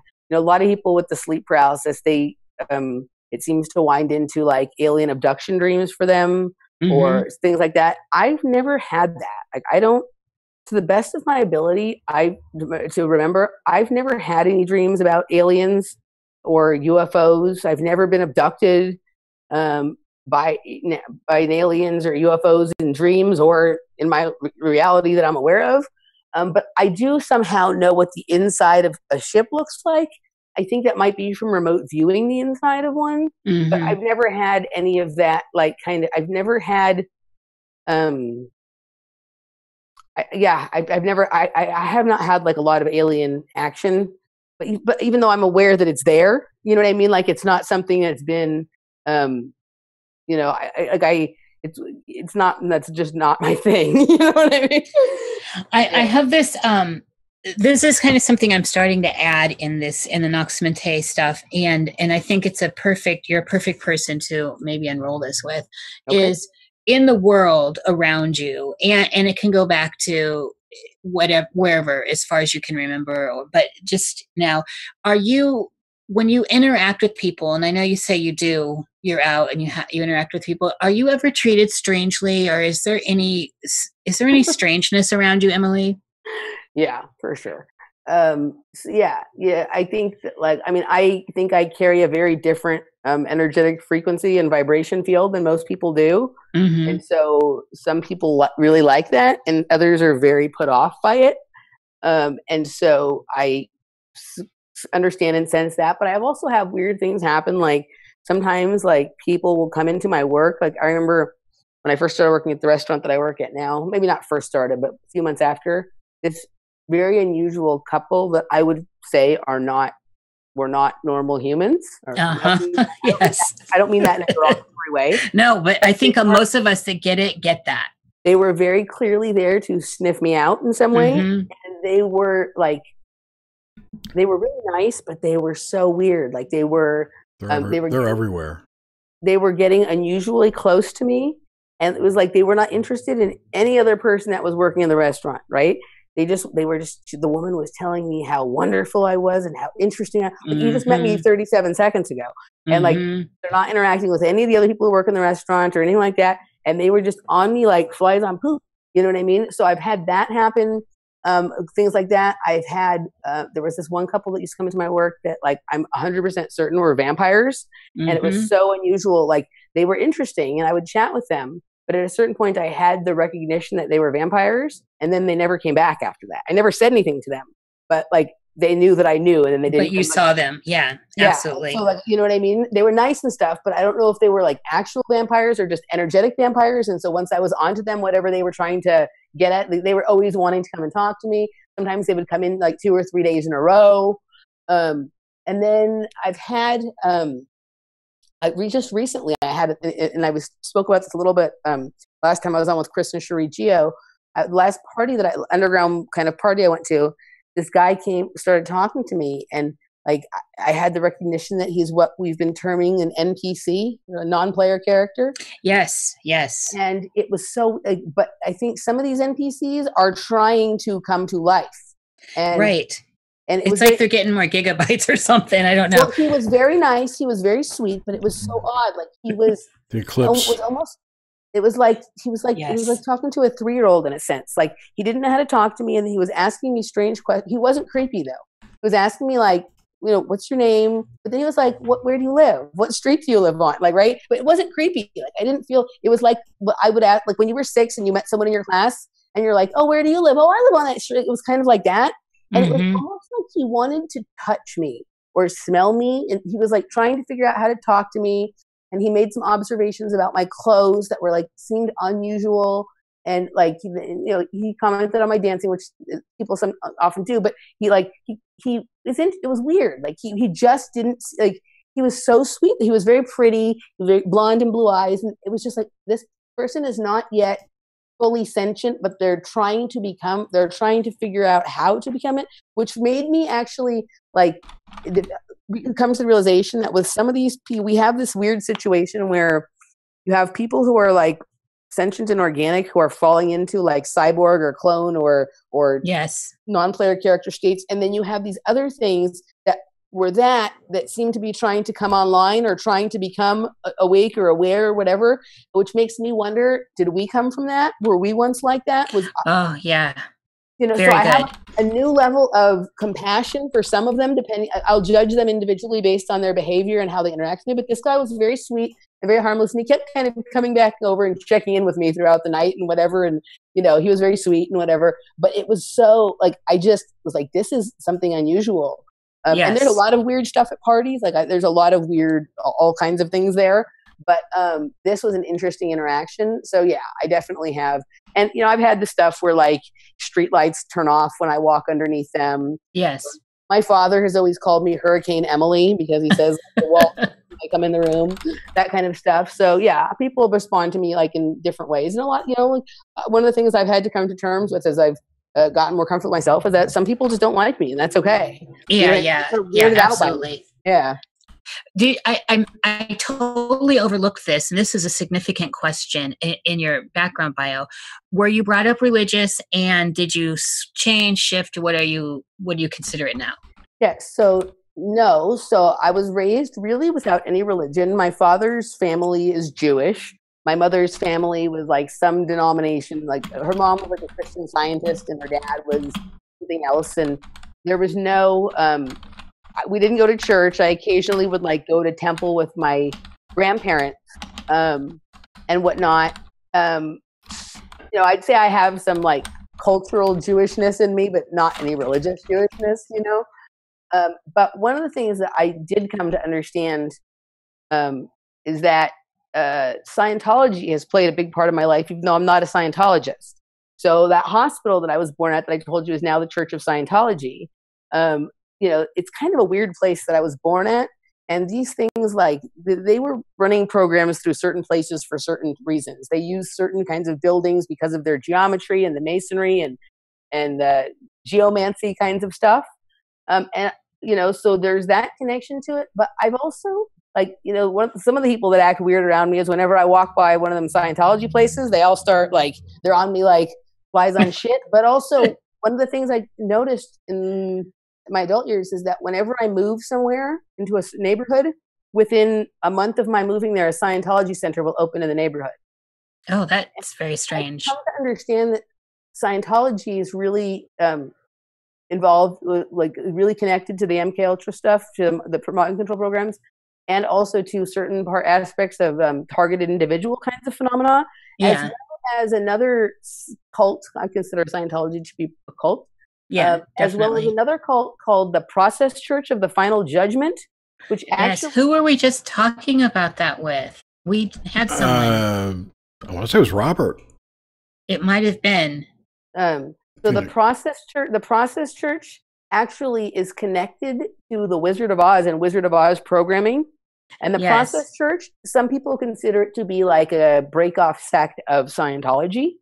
And there's like a lot of, one of the people who, like, he's kind of an interesting guy in some ways, and other ways I don't find him interesting. But there's a guy who his name is Ed Opperman, and he talks a lot. He's a private investigator, and he talks a lot about the things that he's found that the Process Church people are connected to. And some of it is very interesting, and a lot of it has to do with stalking people in Hollywood and things like that.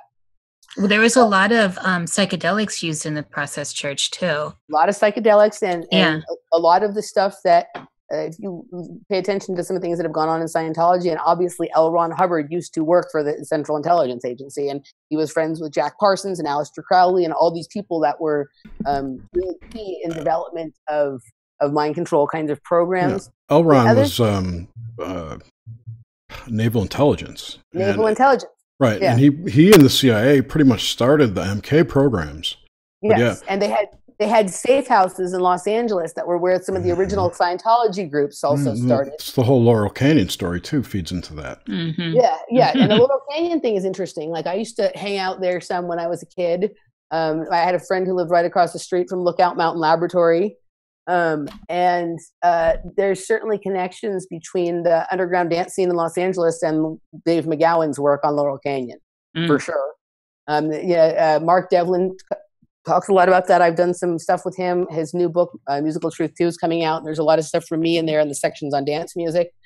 But the other thing with the Scientology, that I had this really interesting experience recently. I was driving to meet some friends for dinner, and I was coming like around the curve where Hollywood Boulevard and Sunset Boulevard come together. And I was stopped at the stoplight, and I looked up, and there was this billboard that I had never noticed before, this huge Scientology billboard that had the symbol, that symbol they have with the two triangles with like the snake, the S. Yes. Somehow I had never seen that symbol before, or like if I had, I wasn't aware of it. Caduceus? I looked at it. It gave me an instant, it grabbed onto my head, which tells me that it means something more to me. It's one of the symbols from my childhood. Literally, It felt like something grabbed onto my head right here. And it hurt so bad that I closed my eyes so that I wouldn't have to look at it anymore. But I couldn't. It was imprinted completely on the back. It wasn't just like a little bit on the back of my eyelids. It was imprinted there. Like I couldn't escape. Oh, wow. My that's programming. Right? And then I got to the restaurant. So the restaurant was like about a mile or two further down the road. And when I was sitting down, I was talking to my friend Danny, and I was telling her this, and she's like, "Oh my God!" And Danny is a person that has been in my life on and off since I was a kid, and whatever. She said, "Oh my God, someone else just texted me. Is this the picture you just saw?" She's like, "Somebody else just told me that happened to them." One of her other friends said that the same thing, that they saw it and they were like, "What the fuck, dude?" It makes you think of like voice to skull, but image to skull. That's exactly, yeah. That's, you know what I mean? It was almost like whatever that snake was, like it's grabbed onto my head. Like, so it just makes me wonder if that was if that how prevalent and how important that symbol and the concepts around it were in early programming. You know what I mean? Because whatever it was just grabbed right onto my head.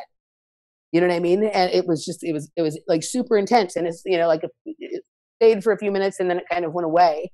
But it was so weird that I said it to her and she was just like, "Oh my God." She showed me that her friend had sent her the text literally like hours or maybe the day before. So it was really weird. So what do you consider yourself now?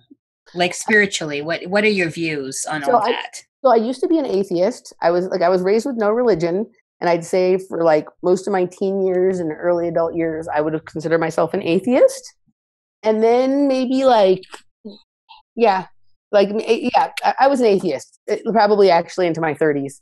And then I had an experience in the psychedelic state. I was at Coachella, and I ate mushrooms and I was dancing, and Carl Cox was on, and so there was an experience within an experience. Like, okay, so like the thing that like I had this moment where I realized I was tripping pretty hard, and I had this moment where I was like, so I was thinking a lot of my brother who had died just recently at that time, and very unexpectedly, and I was like really, really thinking about him, and I was thinking about him throughout the whole afternoon, and I just during the course of like the period of time, there was like a few minutes where I experienced simultaneously like so much sadness and so much joy at the same time. Oh wow! I understood that was like what God was, like the ability to have both. Like I understood that was why people like went to Lourdes and Mecca and places like that. Yes. There were whatever fervor they would get whipped into would make them feel that way. And whatever I was having that day, my level of emotion, because I was still in a lot of trauma over what had happened with my brother, but I was enjoying myself with the music and a psychedelic thing. Like I just I felt my brother's presence there, and it was, you know, really weird. And then I had taken a picture, like at some point during, because you're in a tent there, like a big dance tent. I had like lifted it was like a Motorola flip phone. It was like back in that period of time. I just lifted it up like this and like lifted it up and taken a picture of like the crowd, right? And after like things, at some point I went out to like get some air and whatever, and I looked at the picture I had taken, and whatever I had gotten in the picture, like morphed, like it looked like my brother's face superimposed on the picture. And when I went home, I looked at it next to the picture of him from his funeral, and it exactly was his face. Oh so my! Like I had been having that experience where I was thinking about him, and one of the things that had happened, I was at Coachella's at the Empire Polo Field down in Indio, and I had been there about 7 or 8, 9 years before in the same field with my brother at a rave at Nocturnal Wonderland. And people will laugh about this, but my brother had given me like a vial of acid to carry in because, you know, whatever, and I was in my underwear and it broke. So like I like super hard. Right?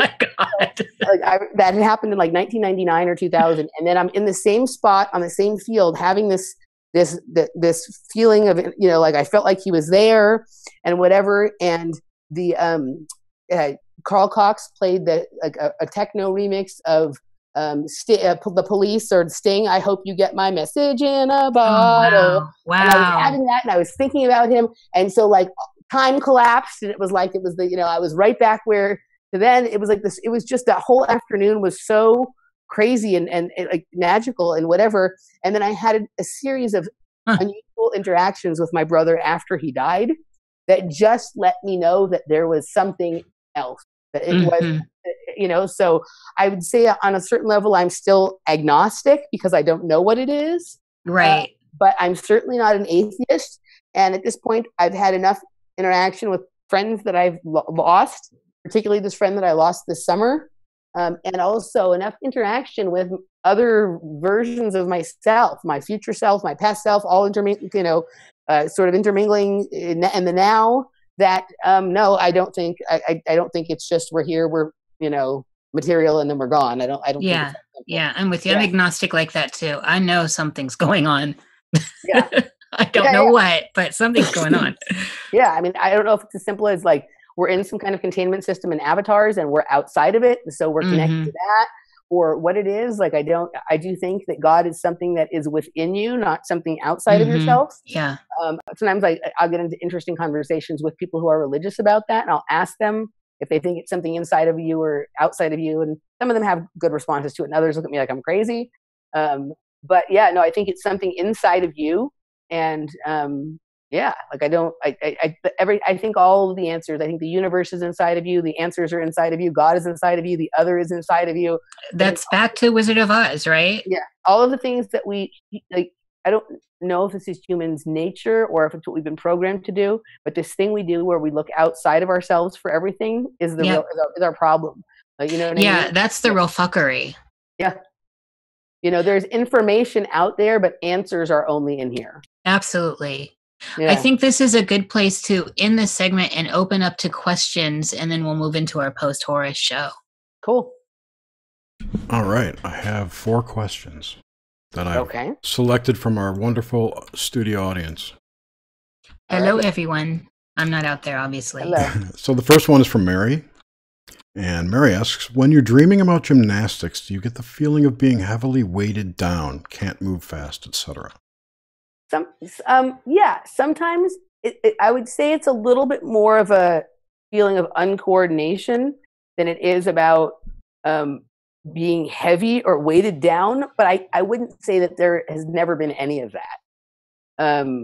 And certainly like when I would have sleep paralysis, some of the feeling of not being able to move, it feels like there's weight on top of you. And so I can't remember and certainly not in recent memory, but I can't remember well enough from when I was younger if those dreams were in any way connected to the episodes of the paralysis. And so that if there was weight in the dream and weight with the paralysis, those could be connected, but mostly just not quite being fully coordinated, more so than weight. Okay. Suzanne wanted to know, where did you grow up? I grew up in Los Angeles. I still live here now. I've lived all over the country at various times. I always end up back here. I used to want to be away from here, and now I understand that Los Angeles is actually a huge part of who I am. Are you like in LA or like Burbank or? I'm in the Valley. I've lived. Okay. I've lived in downtown before. Like I had some of my really scary experiences when I was living downtown. I love Los Angeles in general. Like there's a lot of icky, gross, weird, very esoteric. I mean, this is the belly of the beast. Los Angeles is the belly of the beast. Oh, definitely. But there's also some really beautiful things here. There's some great stuff in LA. And all of those things, all of the elements about Los Angeles are elements about me. Like there's a reason why I was born here. You know what I mean? I'm, not that I'm sure I'll live other places during the course of my life, but I'll probably always end up back here. And I actually, at this point in my life, am really glad for this, even though it's challenging. Being a kid from Los Angeles, I'm actually really, I'm really glad that this is the experience I've had.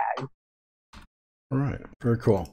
Suzanne also wanted to know if your dad was in the military or your mom, or any connected military not projects, but contractors. Sorry.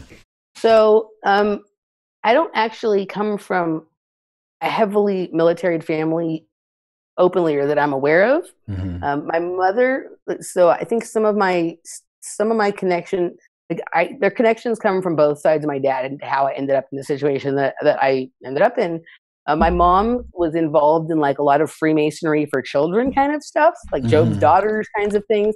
My mom's also pretty much a genius. Unfortunately, now she has dementia, and which is actually really interesting because sometimes I can get information out of her that I couldn't get out of her before. The filter's a little down, but she's very smart, and she was a financial analyst for ARCO, for Atlantic Richfield, like really well before too many women had positions like that. And she has some very interesting things that have gone on in her life.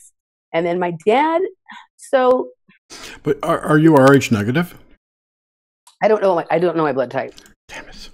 That's going to have to be a new requirement for the show. Bring your blood type. It's in the notes. I haven't been to the doctor in 20 years. So they won't do it. You have to pay separate. The insurance won't even cover it. They hide you that can shit. get, you can get a blood. Yeah.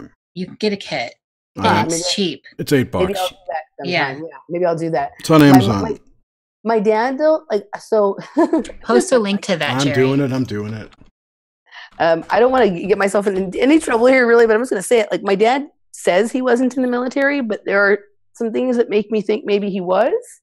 Or maybe I don't know. Like, we get some interesting things in the mail sometimes, and my dad's a pretty interesting character. He mostly has been involved in academia, but that's also a complex of its own.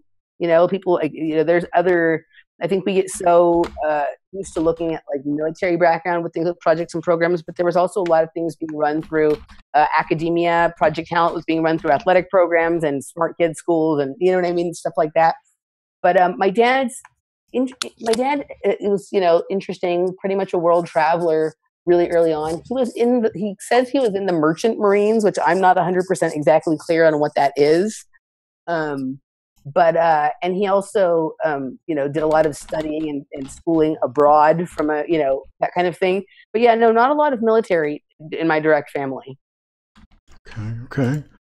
Let's see. Merchant Marines, by the way, are civilian mariners. Whatever that is. They're not Army Marines. It's not the same thing. It's more like people who own boats. Yeah. All right. Jessica, the lovely and beautiful Jessica Melendez, asks, did any of you ever you, Emily, I've already answered, had dreams of being killed or dying? And if so, how did you interrupt them? So I had dreams of being chased a lot. Like I felt like I was being chased or followed or whatever, but I don't think I've actually ever had dreams of dying. Okay. Fair enough. So, cool. All right. Last call on questions, people.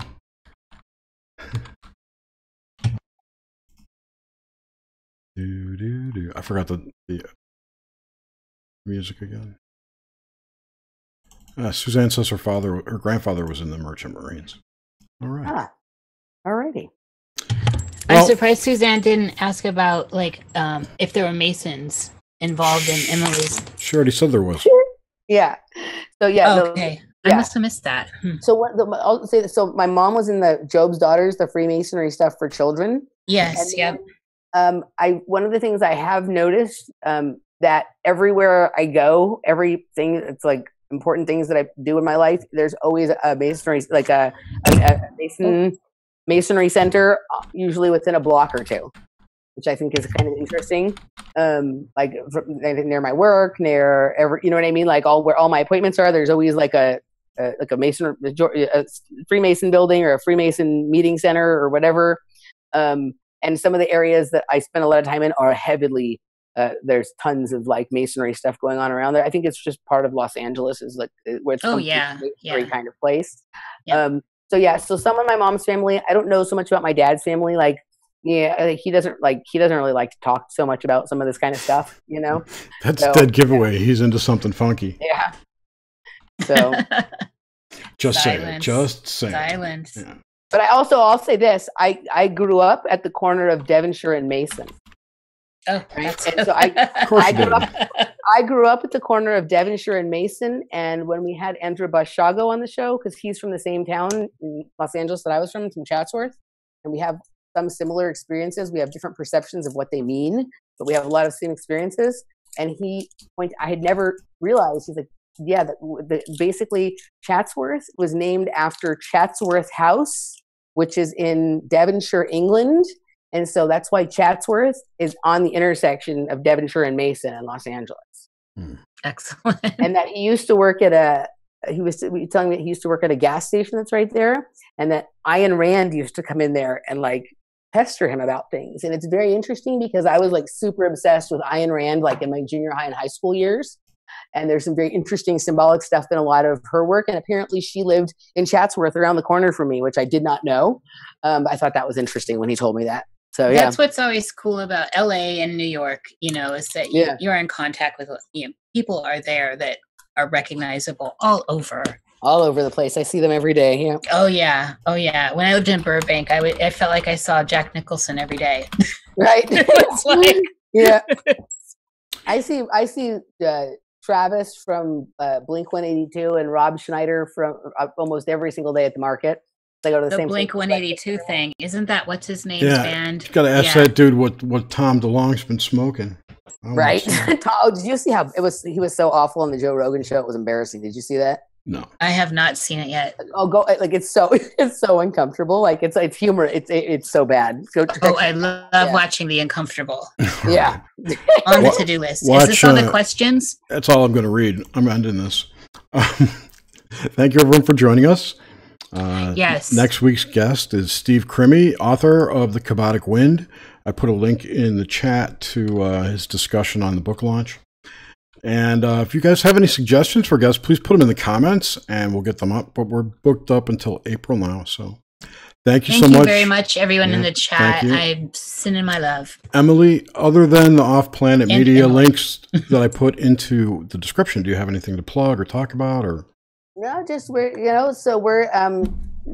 do our show pretty much every week on Off-Planet Radio. We have some new secondary shows that we're going to be coming out with this year. One of them will definitely be a health show from an alchemical perspective. Oh, nice. And then we have 2 or 3 other things we'll be rolling out a little bit later in the year. And so come check us out at offplanetradio.com or on YouTube at Off-Planet Media. And our Patreon is patreon.com/offplanetmedia. Thank you, Emily, for this wonderful show. Yeah, thanks so much. Thank you. I really enjoyed this. And stay on. We're doing our post show. I will. All right. Thanks, everyone. We'll see you next week. Bye.